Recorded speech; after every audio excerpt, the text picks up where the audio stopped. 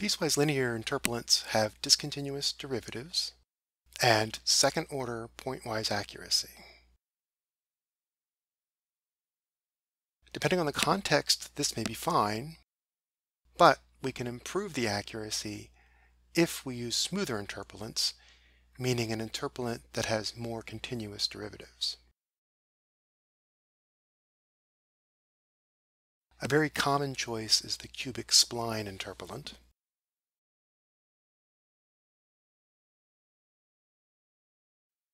This has a cubic polynomial on each subinterval from tk to tk plus 1, and the cubic spline has two continuous derivatives everywhere.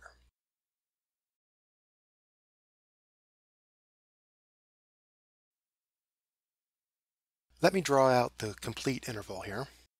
Here's our spline interpolant.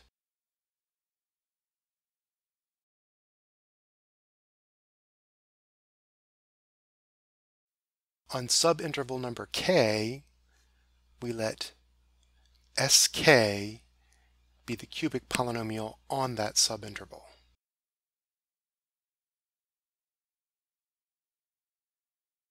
Each sk has to interpolate the given data at both ends of its subinterval.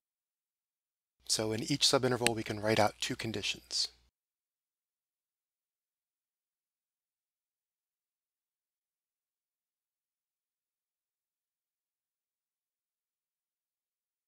At each node, where we change over from one sk to the next definition, this transition has to have continuous first and second derivatives, and we can write those out too. These points where the third derivative can change are usually called knots in spline interpolation terminology.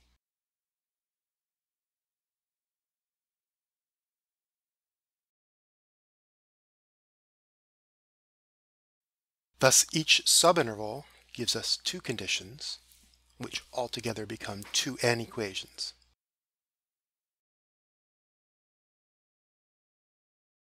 Each knot gives us two more conditions for 2n minus 2 more equations. The grand total is 4n minus 2 equations on the unknown coefficients of the cubics. Now each of these sk's is a cubic polynomial that's defined by 4 coefficients for a grand total of 4n coefficients that we have to determine. Hence we are 2 equations shy of a complete set and a unique solution for the interpolant. In fact, there are many different ways that these additional conditions can be supplied.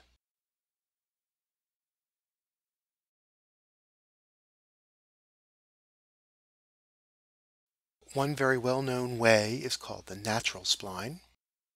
That involves the second derivatives at the endpoints.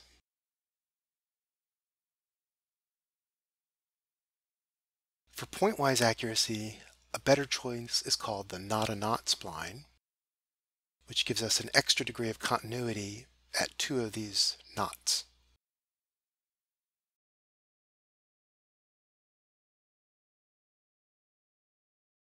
In fact, it says that these 2 points aren't knots at all because 2 cubics that match up to the third derivative are really the same function. That's the choice that we'll use in our implementation. So to recap, we now have 4n equations. They are linear in the 4n unknown coefficients. So we have a linear system that has to be solved for the coefficients at a cost of order n cubed flops. This is unlike piecewise linear interpolation, where there is no system to solve at all. But the benefits are smoothness, which looks better for plots at least, and fourth order accuracy. So here, C is a constant. The nodes have a uniform spacing h, like we said in piecewise linear theory. And Sn here means the entire cubic spline on n nodes, not the nth piece like I used in the notation above. Sorry for that clash. The approximated function f has to have 4 derivatives in order for this bound to be true. By going from piecewise linear to the cubic spline, we go from second order convergence to fourth order convergence.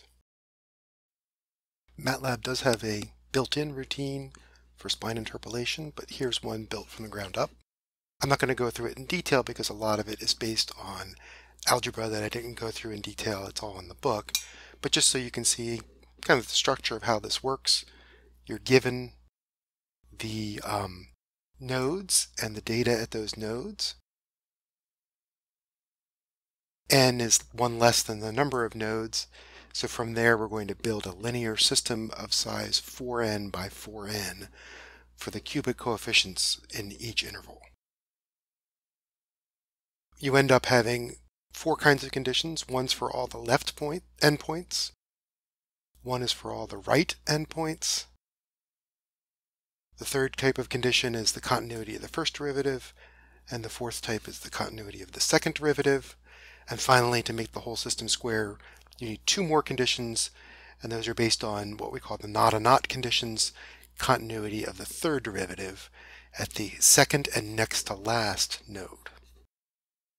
So you put all those together into a big matrix A, then you solve for the conditions, and you get Z. Z is a bunch of coefficients for all the different intervals. So you end up having to break those up into 4 groups, A, B, C, and D, representing the different powers of t, or the different powers of x in the interpolants. And then what the function is going to return is s. S is something that you can call as a function of s, as a function of x. And so here you're seeing how the thing is evaluated. Find which interval x is in, and evaluate the polynomial for that interval.